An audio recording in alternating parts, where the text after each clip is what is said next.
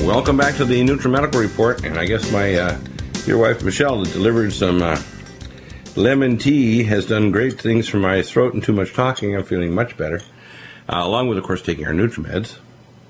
And now we're joined on the road with John Moore, who's probably one of the best investigators. He's done some amazing stories that he's brought not only to his show, The Liberty Man, but also to our program and expanded those. He's also brought over Professor McCanney, who did a special a couple days ago on the effect of comets on sun superstorms and the kill shot. And we have major updates from Ann, who will be talking next. John, what's happening on the road? What kind of stories are you following lately? In the last hour, Dr. Bill, I got a message from my FEMA insider, a high-level FEMA insider, a rather cryptic message. He said the following. He said we should get ready for our battle, basically.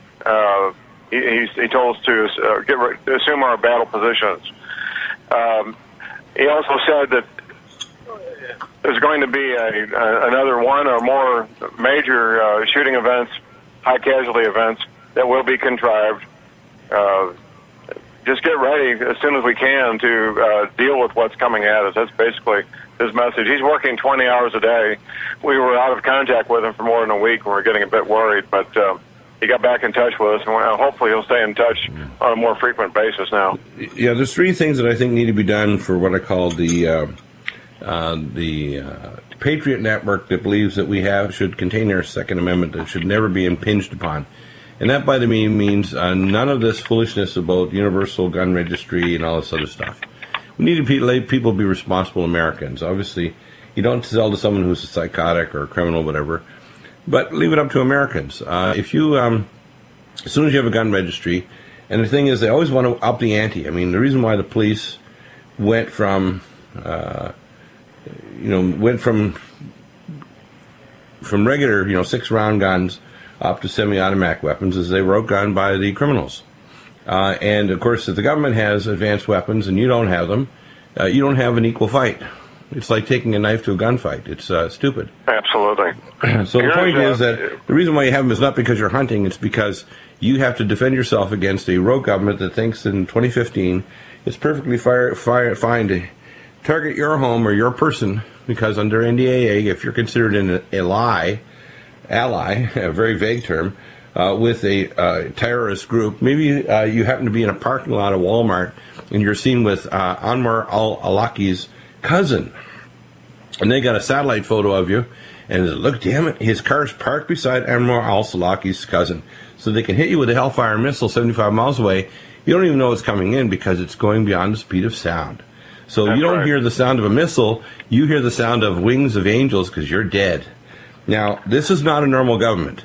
Obama is a crazy bastard. The lawyers behind him are as or even crazier to try to draw up all kinds of twisted psychological and legal arguments to try to support their craziness. And it should only go through a court of law. If somebody is actually allying themselves to be, quote, an enemy of the state, arrest them, bring them to court, and go through the rules of evidence and a proper trial by a jury of his peers. But this idea that you're going to kind of say, like the ancient right of kings, it's like off with their heads, like the king, the Queen of Hearts in Alice in Wonderland. This is not, that was struck down in 1641 by the British Parliament, and they struck it down. They said you can't have a Star Chamber and just kill people because you don't like them. This is what we have right now. We have a Tuesday morning situation room where we have a Star Chamber where this slinky, slimy maniac we call our president sits in there with the baseball cards of death. And by the way, when they kill one person, they usually kill dozens and hundreds of other people that have nothing to do with the so-called terrorism. Their kids or relatives. They can even be EMTs trying to save the bodies of the people that are blown to bits. And they usually do what's called a second strike. So they're not happy with just killing people on the scene of, say, a wedding party in Pakistan. No. They're going to kill the EMTs that come in an ambulance afterward to help the people that are bleeding or dying. That's what terrorists do, Dr. Bill. Yeah, to be honest with you, the worst terrorists in the world right now, the worst terrorists in the world now is governments, and the worst government terrorism group is America. We are the biggest bastards. on Earth, and we have to face up to it. And other nations who don't understand that, and this includes nations like China and Russia that think they're real big and bad, like the Chinese rising. I sat in an underground at the July 10th, 1994, and a 4-star general told me that we can push a button and with our space-based weapons platforms, an entire nation of China will cease to exist, and everyone in it will die instantly without firing one missile or one bullet. And people don't understand that. They don't understand how twisted and satanic our so-called leaders are, and the real leaders aren't Obama. He's the actor-in-chief that plays I call the role of the 4D movie called The President, okay? Right. This guy is no more a president than some guy, Mr. Sheen that plays president on a TV series. Well, Dr. Bill, I do have to go, but I've got the direct quote here, how my female insider began our conversation. Very cryptic message. General quarters, this is not a drill. He's really trying to get our attention. Right. Wow. And with that, I have to move on here to another project I'm working on, but you and Ann have a great show. Thanks a lot, John. I think we're going to have some big announcements next week, too. You probably will. Absolutely. And I guess, you know what, you guys are going to be able to do the show alone because I'm going to have my birthday next Friday on the 3rd hour, so you're going to be co-hosting the show. Hopefully you're back on a good landline. No, we've done it before. You do a fantastic job, as always. Thank you. Talk to you soon. Yeah. Great. Ann, give us some updates. You've done some remarkable research today. I mean, we talked earlier, and you pulled up some new research about the 3 big comets passing Earth and the inner solar system. And according to Dr. McCanney, over the many centuries that monks, ancient high priests, and the Vatican have been watching, and all of their telescopes are comet telescopes, that they're not only harbinger of death, because if you pass through the tail of these, they contain cyanide and other neurotoxins, but also they trigger off earthquakes, volcanoes, extreme weather, and when they pass the sun, because they're plasma objects, they trigger the largest superstorms on the sun. And in fact, read on Dr. McCanney's website, he shows an actual NASA picture of a comet passing the sun causing a superstorm. So it's not just a theory, it's a fact, okay? So people need to understand, I don't know when the date is when the kill shot that's going to affect Earth, but the globalists probably have a pretty damn good idea because they know the orbits of these comets coming in. There's 3 this year, so NASA's called this the year of the comet. The one passing in October past Mars and in toward the inner solar system, the sun, thereafter in November, is going to be 16 times brighter than the moon. That's going to be a big deal. So, we're going to be able to see it here, and right now they'll be able to see it in the southern hemisphere sooner. Right. Now, you've done some amazing research on 3 areas. First off is what I call the 15th of February, which is the Ides of February, Dr. Deagle's birthday, weird enough. And it was rated up in size. I'm not going to steal your thunder. Tell us the story about that. Then they also have, believe it or not, today while we're doing the show, we have extreme weather here in California. We've had flash floods, hailstorms. It's so crazy. I've never seen weather like this in Southern California. And tell us about that. And then, of course, we got all this new information about the 3rd area that you want to cover. So let's get rolling on that. Okay. There was a CME, and it was a very unusual CME. That's a coronal mass ejection. And it was unusual in that it lasted for 30 minutes. 30 minutes? 10 minutes. 10 minutes. 10 minutes. That's a very long surge. How long is the average? I think it's just a matter of seconds. So this is probably one of the longest CME surges in decades or longer? Well, this is what I would call a long duration CME.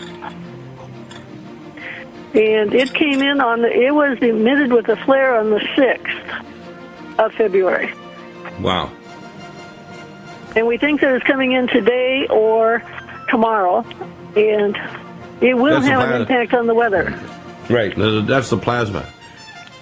That's the plasma. Yeah. Back in just a moment with Ann.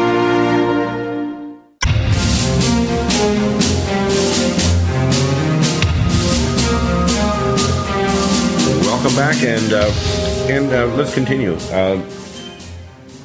With the CME coming, we're probably going to have some extreme weather.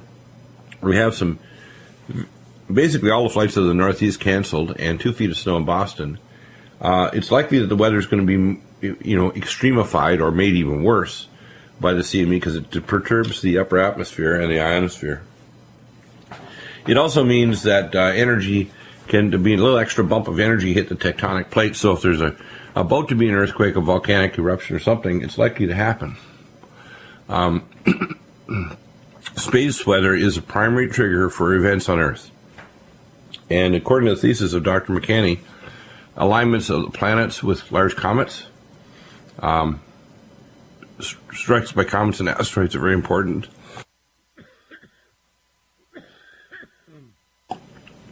And of course, passage of comets near the sun are the major triggers for superstorms in the sun, and we call the kill shot. Now, I know Major Ed Dames has talked about this.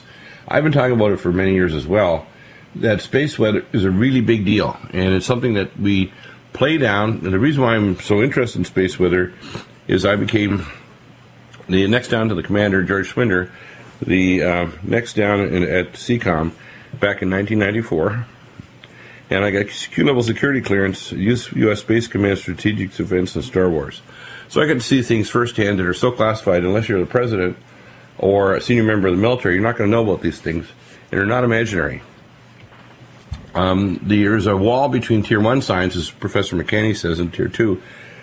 What you do, Ann, is really remarkable because you pierce through that by pulling references that are in the literature or in the media, and you actually put together very plausible picture that things like strobing the Earth with ultraviolet light, that's very bad for plants and the benthic layer of the oceans to generate phytoplankton, generate oxygen, that surges of magnetic fields that can cause earthquakes, volcanoes, and affect people's behavior, etc., is bad.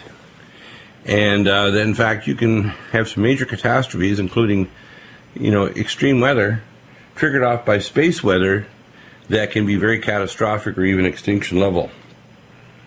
So let's continue, because you've got this CME. What do you think is going to happen in the next few days with this CME, and how is it going to instruct us if we have, let's say, a comet-activated superstorm with a really big CME that could happen as early as this fall or sometime during the year? And there's 3 comets that we now know their orbital pathway that you sent me as well, which I'll post up, that I'm sure the globalists with their fancy computers could probably predict not only the passage time when it gets close enough to the moon, to the sun, to get an arc of plasma and a superstorm, but we'll also have a pretty good idea if there's any active sunspots that are maybe aimed to be Earth-centric that'll surge in trillions of tons of plasma toward the Earth and cause a major perturbation of our magnetic field, maybe crack the magnetosphere, strobe the Earth with solar wind and high-energy cosmic particles and gamma rays, and let's make life on Earth very nasty. What does this mean, that what's going to happen this weekend, and what's likely to happen in the fall if we happen to be Earth-centric to a comet-activated kill-shot superstorm on the sun? Yeah, well, we had a C9 flare on the 6th, and it was in the central part of the solar disk, but not on the, it was north of the horizon. It was north at 22 degrees out of 90. And so it's earthbound, and it hit immediately, but it was only a C9, and it didn't have much impact. However, at the same time, a CME was generated and sent towards the Earth. Now, the CME will not travel as fast as the flare. The flare will get here within minutes. The CME takes 2 or 3 days to get here. CME is a coronal mass ejection, and what that is a very complicated, very strong, very intricate magnetic field. Now, this CME, although it was generated at a C9 level, was of long duration. It was 10 minutes long. And you just think about it, it's going to be hitting the magnetosphere. Now, the magnetosphere protects us from the solar particles that are streaming all the time towards us. Well, sunlight occurs, so there's other things streaming along with that sunlight. And what happens when the CME, especially a long-duration CME, comes in is that it will actually crack the magnetosphere. What happens is that very intricate, very complicated, very intense magnetic field will hit the magnetosphere and break the lines of magnetic force, and that will let in what's called the solar wind. and that'll let in protons, electrons, UV, and other particles that are part of the solar wind, part of the energy that comes from the sun. Now, this being 10 minutes long, if it opens a crack, and I think that it will, then that streaming will continue for up to 10 minutes. In doing so, the CME will continue to push on the magnetosphere, and so we will have movement of the magnetic lines of force. And you need to put your electronic products into a Faraday cage. That is I use a galvanized steel trash can, and I line it with a blanket, and then I put I'll put my cell phone in there and other things that are likely to be shorted out by the magnetic field moving through them. We know that the magnetic field will move through our brains and create current, so you can expect bizarre behavior. And because there's a crack in the magnetosphere, there will be the atmosphere will be heated. Well, I don't want to say heated. It will be energized by the solar wind, and that will make extreme weather events very strong. Now we have a bombogenesis going on the East Coast. We're getting a nor'easter, as they say, and it could make it even stronger than it's going to be. It's already going to be at record strength, and it could make it even stronger than they think that it'll be. They're talking about 100-mile-an-hour winds. They're talking about a dozen, like 2 feet of snow or 3 feet of snow. They've already canceled travel on highways in Massachusetts. So basically, this is going to stop road traffic. It's going to probably bring down power lines. Yes, the other thing that the CME does is that it will create currents in long lines, and so anything that has an antenna attached to it will possibly become energized. Your car, because it's steel, will be a sink for the magnetic lines of force, and you'll get a induced electric current. So you don't want to touch your car. You can be inside of it, but I wouldn't get outside. And if you do touch it, it'd be like a static electricity jolt, and it would probably be hot. So if you drew up to a fuel pump and opened the door, you'd get that spark that might set your car on fire. Yeah, so in other words, if you just happen to be unlucky enough that that 10-minute surge happened when you're gassing up, might be a real bad idea to touch the gas pump at that time. And not only that, it will go through the brain, and it will create currents where there should not be currents, and you'll get bizarre behaviors. Yeah. I.e., the tinfoil hat people. I'm just kidding. Believe it or not, that it's a time when people should be carrying hats with a little Faraday cage in them, and that That's Faraday right. cages around your electronic equipment and so on is a real good idea, and we have them over at Less EMF, all kinds of very nice little things. You can do something as simple as a aluminum trash can, but you want to get Faraday cages for your electronics because it's not only the year of the comet, it's the year of the sea.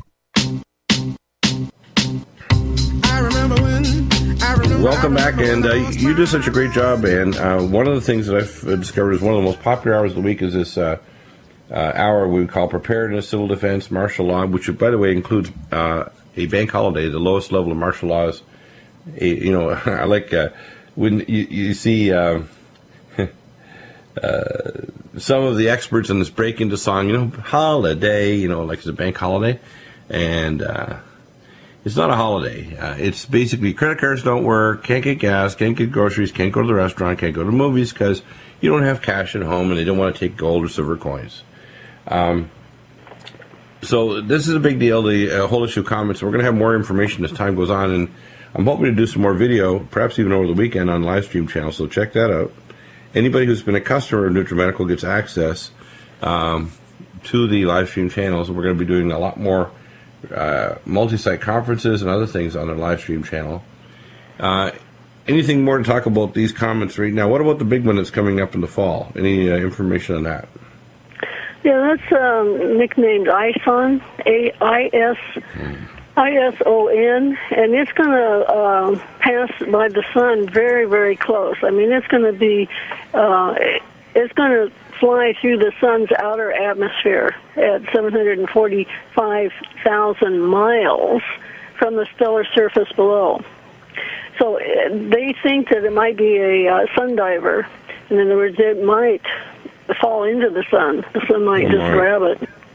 But if the comet survives the encounter, it would emerge glowing as brightly as the moon, visible near the sun. So we'd have two suns in the sky. And it says the comet's dusty tail stretching into the night would create a worldwide sensation. Yeah, by the way, you know what they call that second sun? What? They call it the morning star. And you know who the morning star is? Yeah, morning star, basically, it's a reference to Satan.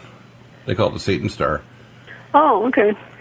So if you look into occult areas, including the ancient priesthood in Sumer and Egypt, they see the sign of the second star in the sky as a sign of the change in the age and a major destruction coming to the planet. Wow.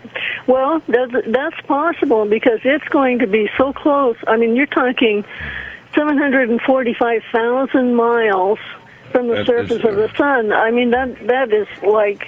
That's inside the sun's inner heliosphere. So it's likely to have an impact on the sun. That is, it will have a gravitational attraction to, well, let's say that there was an incipient flare, and it might set off a flare. Or it might, and if Earth is in the way, it could set off a kill shock that would hit the Earth. Now, I know they use a technique called remote viewing, and I don't necessarily want to say I endorse all the stuff, but what people have to understand is that a human being is a multidimensional being. We have a physical body that's limited to the 5 dimensions of our lower realm. And people, what are the 5? You know, the 3 dimensions of distance and space. Then the 4th dimension is called time-space, which Einstein delineated in his special theory of relativity. The 5th dimension is called the torsion field, which basically curves time-space to create things like wormholes, the black holes in the center of the galaxy and throughout the universe that are even moving. And, of course, the emergence of what's called white holes, believe it or not. People realize that matter and energy reemerge. So at the center of every galaxy is 2.5% of the mass of the galaxy. The stars actually have white holes emerging new mass and energy into them, linked up like lights in a Christmas tree. And, in fact, it's thought that the torsion field, the time-space field, the 5th dimensional field, exists before planets like Jupiter and the Earth, and that the torsion field actually agglomerated and brought energy and mass together to actually create the planets and to create the stars. Those torsion fields existed before the stars didn't just, you know, in other words, gravity and the Higgs boson, and someone had to actually pull that mass together of interstellar dust, etc., or transport through wormholes the mass and energy to literally create the planets. So the process isn't just kind of a random thing where there's a giant cloud of dust decides to suddenly become gravitationally active, swirl around and become a planet or a star system. That, in fact, it's an active process. And galaxies are actually, if you want to call birthing stations or uteri for creating stars. Stars are not independent of the black hole. They're actually umbilically connected to it. That's an interesting theory, isn't it? Well, yeah. You know, I was really worried when they were working with that black hole generator over there on the Swiss-France border. Well, you know, what they're doing there, too, is they've got a new device that they're building that'll be ready in 2018, and that's a new tokamak. And the tokamak's going to be the largest one in history. It'll be about 4 to 5 times bigger than the one in San Diego here. The largest one in the world is in Britain right now, called a JET. I'm not sure of all what each of the terms stands for, but the largest tokamak's in Britain. And they use powerful magnetic fields rather than gravitational fields in order to converge the mass. And they're using hydrogen rather than helium-3. The problem is, you see, Tier 2 scientists have access to a certain level of knowledge. What they've been doing for decades now is mining helium-3, which is a natural byproduct of the nuclear reaction on the surface of the sun. And Dr. McCanney talked about this, Professor McCanney, that the nuclear reaction, if you look at the research data he's seen, the center of the sun is not the hardest part of the sun. The hottest part of the sun is in the plasma field around the sun. And in fact, helium-3 is generated by the reactions, the nuclear reactions there of nuclear fusion. And the helium-3, in fact, is used as a fusion fuel for our miniaturized tokamak reactors that are in our Aurora space fleet. And we already conquered this 40 years ago. The fact is that they're not, the globalists don't want to pass this information on because we already have access to star power energy. And, you know, it's an ongoing problem where we don't need to be worried about tied to fossil fuels. The problem with fossil fuels, they call it, which really isn't. I mean, small amounts of fossil, mostly abiotic. If you burned all of the oil in Venezuela, the oxygen concentration of the earth would drop to zero, or pretty damn close to it. We'd all choke to death, let's put it that way. And you couldn't turn on your car because without oxygen, it doesn't work.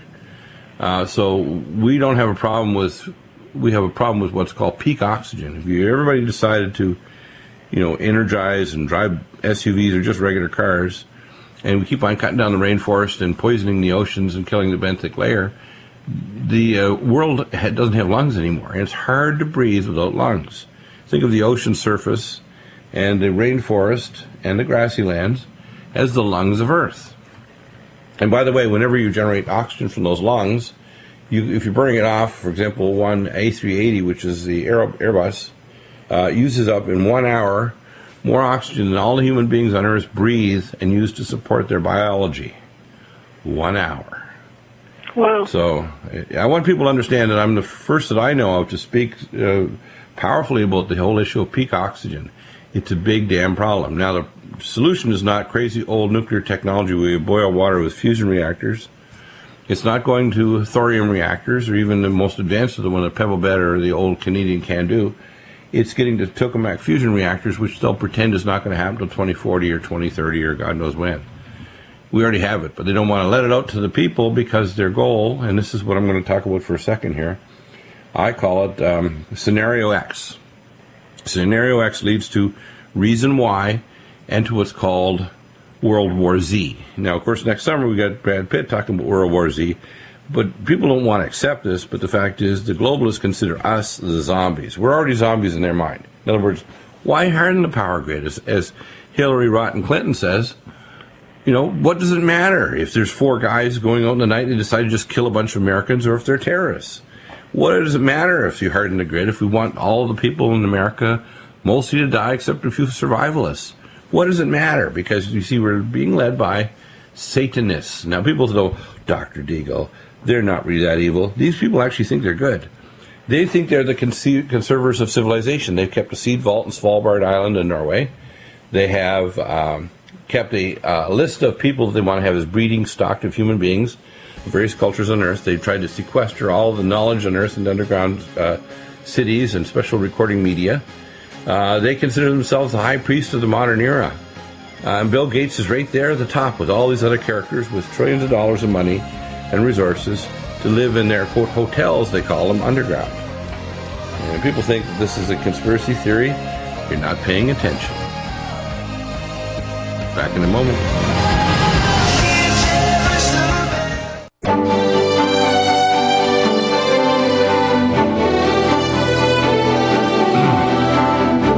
So welcome back.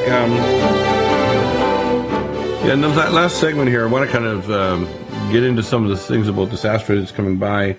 But the Scenario X, it leads to what we call reason why, which is what the globalist reasons. And you have to get inside the twisted minds of these people and realize they don't think they're doing evil. They think they actually have to have the guts, like the ceremony of the burning of Care in Bohemian Grove, so that they can actually preserve civilization by saying, you know, it's time to let civilization just die.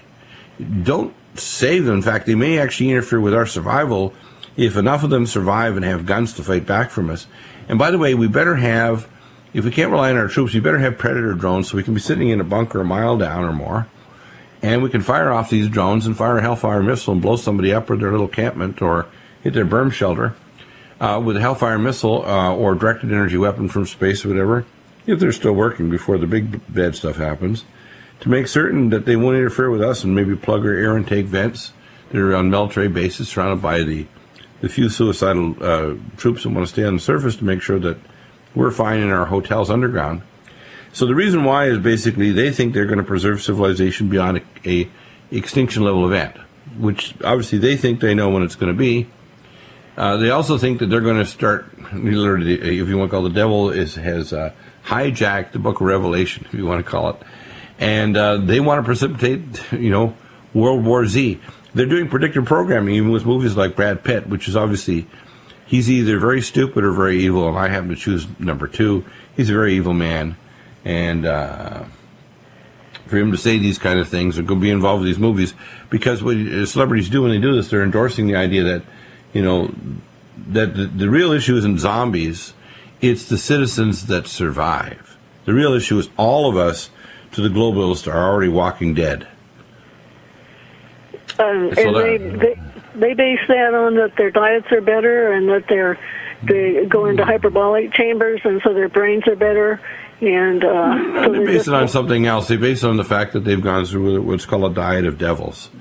They've been the most powerful thing you can do in high-level masonry, and whatever culture you talk about, whether it's in the Shinto temples in Japan, or the China, and you deal with the various monks levels, or if you go to Tibet, or you go to the high levels of Roman Catholicism and deal with the high levels of demonic worship, etc. What you discover basically is every single one of them is actually doctrines of devils. And the ancient priesthood, going back from Sumer in Egypt right back to Atlantis and before, basically believe that the most powerful thing to do is to curse your own bloodline. So you curse your own bloodline to 1,000 generations, and it's more powerful than killing millions. And what that means is you've literally handed over your own bloodline to be avatared by demonic entities to control civilization. So what we have is civilization has been controlled by people of clay and iron. Clay being human flesh, and iron being the iron of these very powerful and then very super intelligent dark spirits that actually avatar control those human beings, inspiring them, giving them ideas, giving them technology, giving them prophetic knowledge as well, giving them supernatural gifts of physical, emotional, and intellectual capacity that makes them able to do things that other people think are impossible.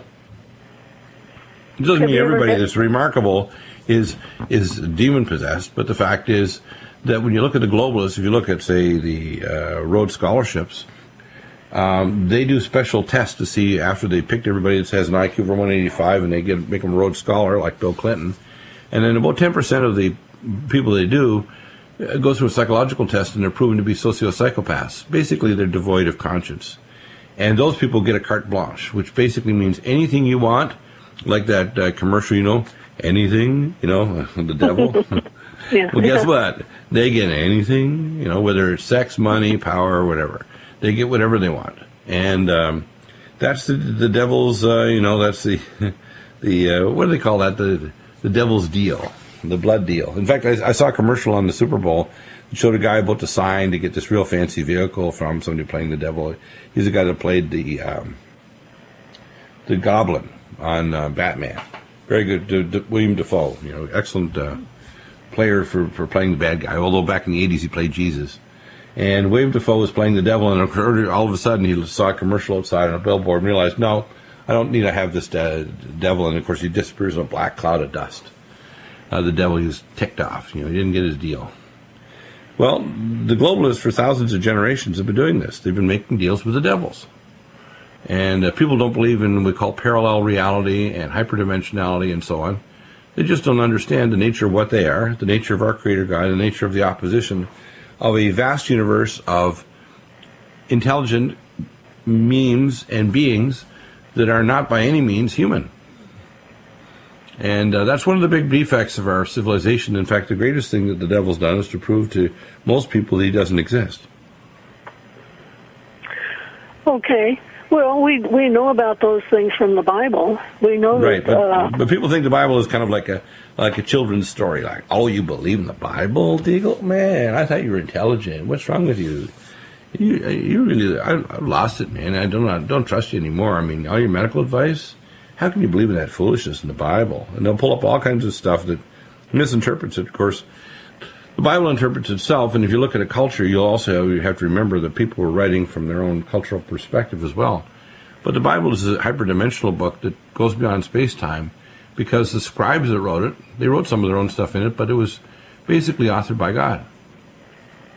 And what he was basically telling us here about our time, which is where we are now, is that we're going to be facing the final Great War. This final great war is in heaven right now, and it's going to come down to you, earth. It says, woe to you, earth, and you sea, for the devil and his minions have come down to you.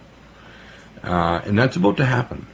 I believe that the globalists are all, they're ready. This third millennium, man, this is our millennium. This is the devil's millennium. That's what they want. And that's why I say scenario X leads to their reason Y and leads to World War Z, which is why next summer, you know, when you see Homeland Security doing what we call zombie drills all around the country, it's not by chance. It's all the zombie wars and all the zombie stuff on, like, you know, what's that name? That name of that movie was recently, I don't know, I thought it was quite funny, but it's bizarre, right? Is the one that's called Paranorman. Tries to make you think, oh, zombies aren't bad. They're just people that went wrong and need to come back and repent and everything's cool. No. They basically try to take people's natural fear away. So what do you think of that thesis? Does it make sense as to, when you analyze the overall behavior of what I see happening, the scientific hiding, for example, under Obama, we talked about this on Wednesday with Keisha Rogers, he has basically dismantled the last public part of our space program. Well, I think that there is a widening gap between the rich and the poor, and one of the implications of that is that the poor are eating less protein and the rich are eating more protein, and that has an effect on intelligence and on growth and on understanding. Well, even the global elite, they eat food that's organic and doesn't have GMO and all the other stuff. But I'm saying it's much more than that. It's a bifurcation of science, culture, and the nature of reality. See, they believe that because they are a predator superclass that are enveloped by demonic beings, they're the only real humans. The word human, by the way, is a Welsh word meaning serpent men. So if you have talk to even the high-level satanic Jews that believe that they are following the cockatrice or the feathered serpent, they actually believe that they're serpent men. The current Sabbatean Jews believe they're serpent men. They're clay and iron. They're not the Jews of the ancient Bible that marched around Jericho and made the walls fall. No, we're talking about serpent men. And Jesus would say they're a synagogue of Satan. And high-level Satanists, if you go inside a satanic temple, you'll see Hebrew symbols everywhere. Like the star that's in there, they call it the Star of David. That's not the Star of David. That's the Star of Astarte, which is the spring ceremony of human sacrifice. So the symbol over Israel is a symbol of human sacrifice. The Star of David. Isn't that bizarre? Is that the six-pointed star? Yes, it is. It's called a Sinzigi. And the Sinzigi is a satanic symbol of human sacrifice. I thought the five-pointed star was... That's another symbol of Satan. That's a symbol of the devil. He has, both symbols are his. The five-pointed star with the two horns upward is the horn god of the underworld. Yeah. Okay. Oh dear. Interesting, hey? Oh my. Next Friday. Alice would Wonderland would say, oh me, oh my. I mean, when you get to the world of Alice in Wonderland, or next Friday we may see that asteroid flashing through the sky.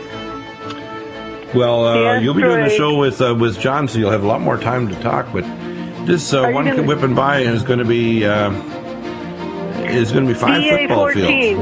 Yeah, 5 times the football field. And we wonder if it's going to hit any of our communication satellites, or it's going to change weather, or break up like Tunguska and cause a major super flash in the upper atmosphere. Who's to know? It's going to be interesting. Take care and take action and pray after you do.